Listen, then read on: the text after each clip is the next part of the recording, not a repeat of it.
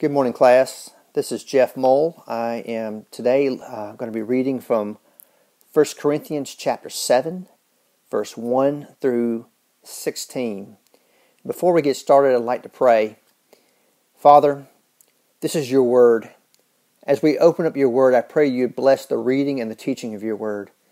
Speak to us by your Spirit. Change us and transform us in mind and in faith.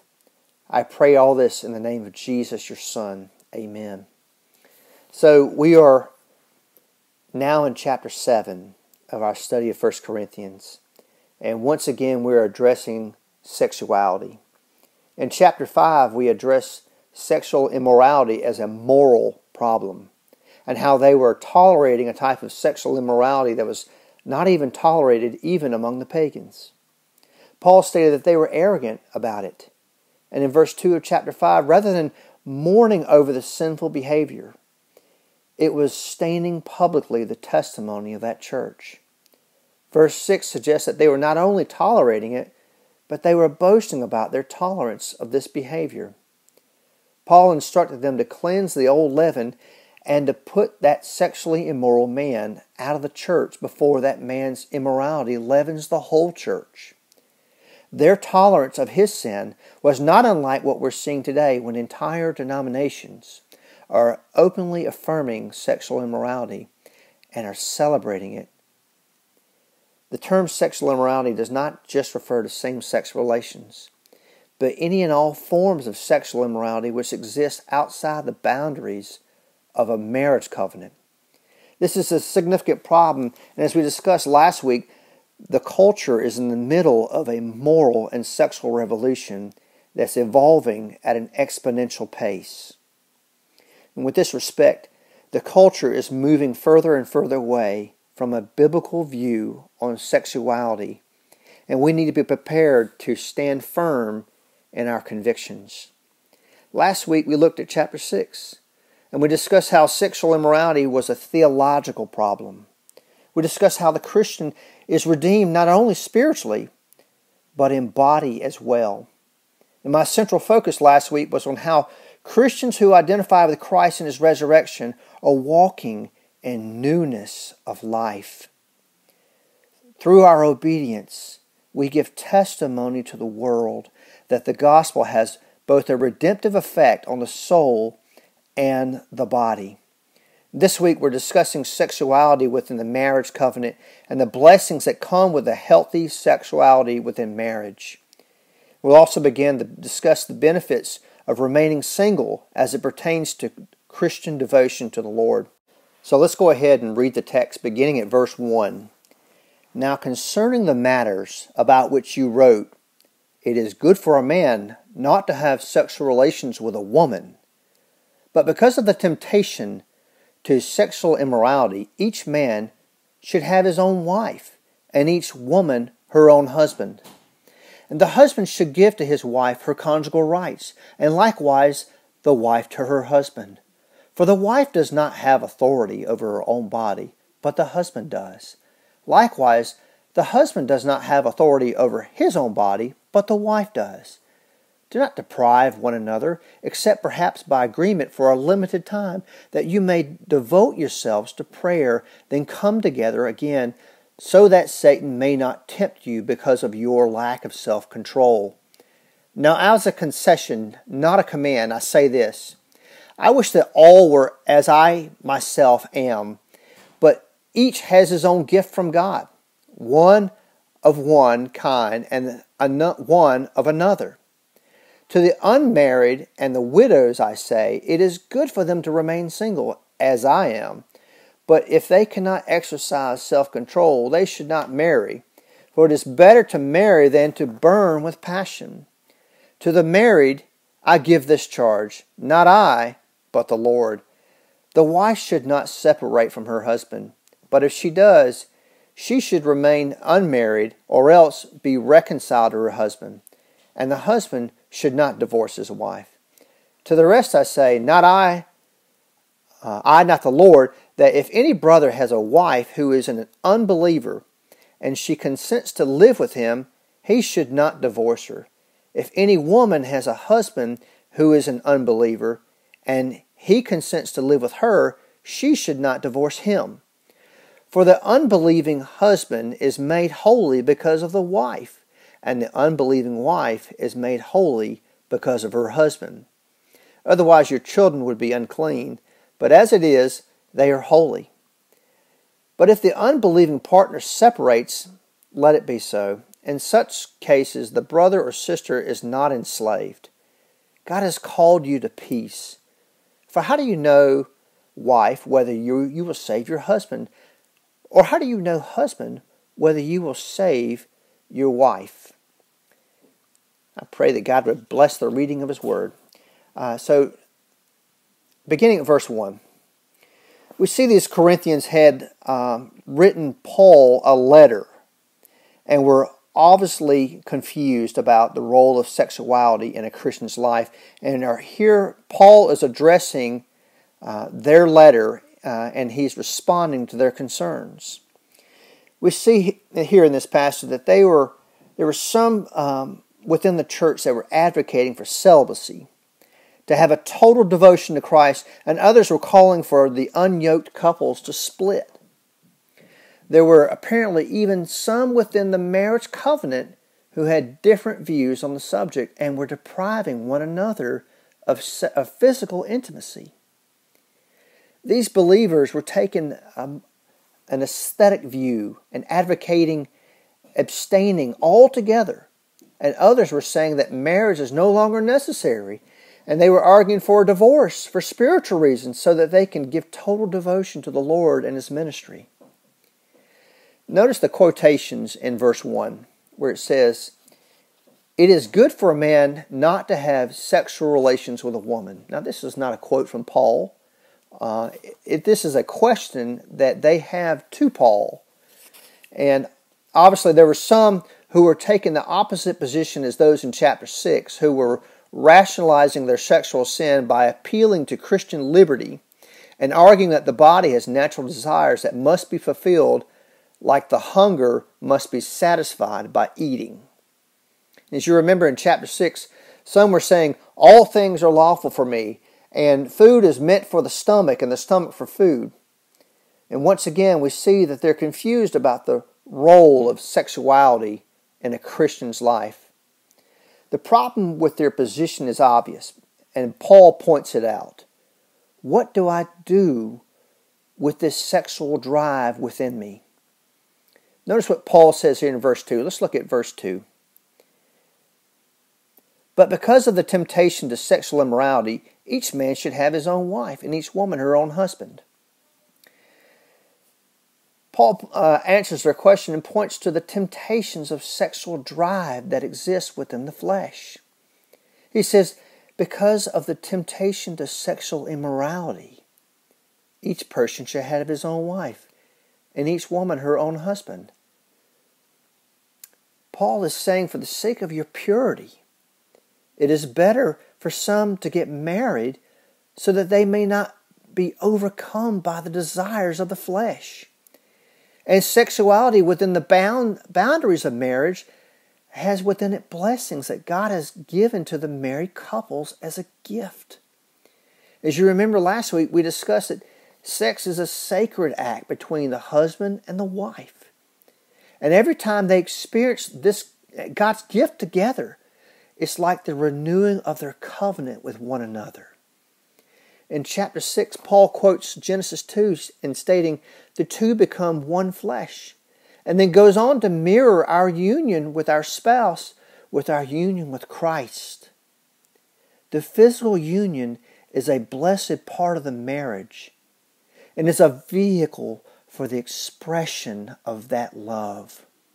It says to one another, "I am totally and exclusively yours, bodily and spiritually."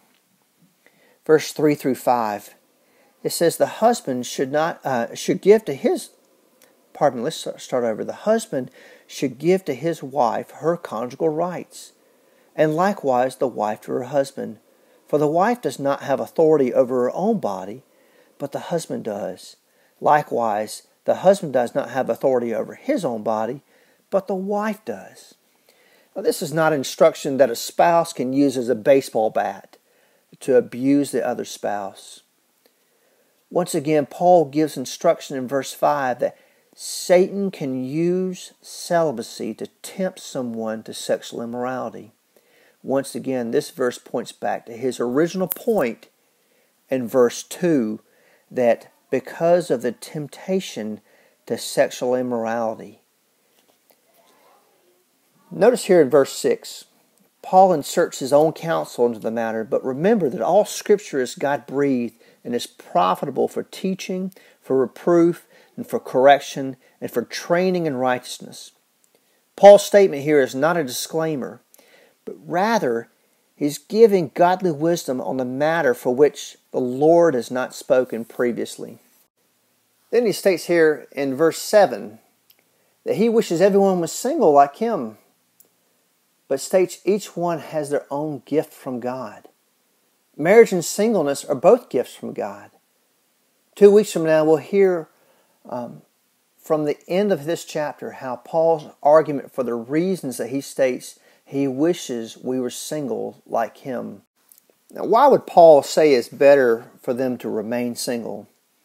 There could be multiple reasons we could speculate, but that at the end of this chapter, Paul is going to argue one who is single has an undivided heart versus the one who is married has a divided heart. An unmarried person has the ability to give their whole heart to ministry and serving the Lord. They have a freedom to make decisions and navigate ministry without a spouse. A married person has a ministry at home with his spouse and children, and a married person has anxiety about the health and safety of his family, whereas an unmarried person would not carry the same burden. Because of the price to be a Christian in this culture, it would affect not only one, but the entire family. Again, this will be explained in more detail in 2 weeks. Look here in verse 9. The issue of self-control comes up again. Look at verse 9. It says, "But if they cannot exercise self-control, they should marry. For it is better to marry than to burn with passion." If they don't have the gift of self-control, they should marry so that the temptation and the drive of the flesh, as Paul argues in verse 2, does not remain as an ongoing struggle. For it is better to marry than to burn with passion. There is some content to remain single, and again, as it says in verse 7, this also is a gift from God.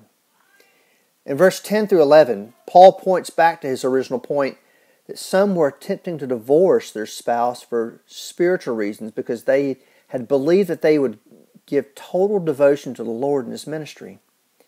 To them, he instructs them not to separate. However, if the wife separates from the husband, she should not remarry and stay single so as not to commit adultery.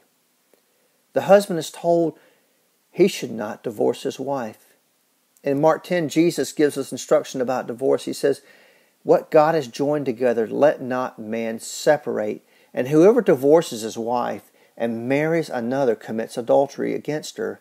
And if she divorces her husband and marries another, she commits adultery." Jesus told us in the Sermon on the Mount that whoever divorces his wife except on the ground of sexual immorality makes her commit adultery. And whoever marries a divorced woman commits adultery. In verse 12 through 14, he says, "To the rest I say, not I, not the Lord, that if any brother has a wife who is an unbeliever, and she consents to live with him, he should not divorce her. And if any woman has a husband who is an unbeliever, and he consents to live with her, she should not divorce him. For the unbelieving husband is made holy because of the wife, and the unbelieving wife is made holy because of her husband. Otherwise your children would be unclean. But as it is, they are holy." Paul's now going to address the issue of unyoked married couples. Paul here is saying that God still sees marriage, even with the unyoked unbelievers and believers, as sacred. Paul is saying that the unbelieving spouse does not defile the believing spouse. Rather, the believing spouse sanctifies the unbelieving spouse. Paul's not saying that the whole household is saved by the salvation of one, but he's saying the whole household receives the covenant blessings because of their affiliation with the believing spouse. Look at verse 15. But if the unbelieving partner separates, let it be so. In such cases, the brother or sister is not enslaved. God has called you to peace. He says, however, if the unbelieving spouse can no longer dwell with the believing spouse and leaves, then by their abandonment of the marriage, the believing spouse is no longer bound by the original marriage contract and has the freedom to remarry. Notice God desires that the unyoked married couples live in peace rather than in constant strife. He makes a point here in verse 16. He says, for how do you know, wife, whether you will save your husband? Or how do you know, husband, whether you will save your wife? I can personally attest to this. My wife and I were saved later in life. I've been a Christian now for 16 years. 16 years this week. She was saved a year before me. And I know that I was a difficult person to live with because I was lost. But God in His timing opened my eyes to give me sight and caused me to be born again. And our marriage is stronger with every year. Marriage is a role play of the relationship to Christ and His church. He chose us, purchased our redemption, gave us life within and a new heart. And now we're betrothed to Christ, and He has given us the seal of His promise to us, the Holy Spirit. And He said, I go and prepare a place for you. I will come again and take you to myself, that where I am, you may be also. In the Old Testament, the husband would come to the wife and betroth her, and he would go and prepare a place. And then when the bridegroom was ready, he would come and they would celebrate and consummate the marriage. The Lord is coming again in order that our union may be made complete. Do you look forward to His coming again? Let us pray. Lord Jesus, we know that You are coming again. You are coming again to take us, that we may be where You are. We know, Lord Jesus, that You are faithful and true. We know, Lord Jesus, that You are going to bring judgment on the earth. We pray to give thanks for the redemption that comes through Your shed blood. We pray, Lord Jesus, that while we are here, that we would be fruitful in ministry and obedient, and that we would be acting in a manner and walking in a manner that is worthy of the gospel.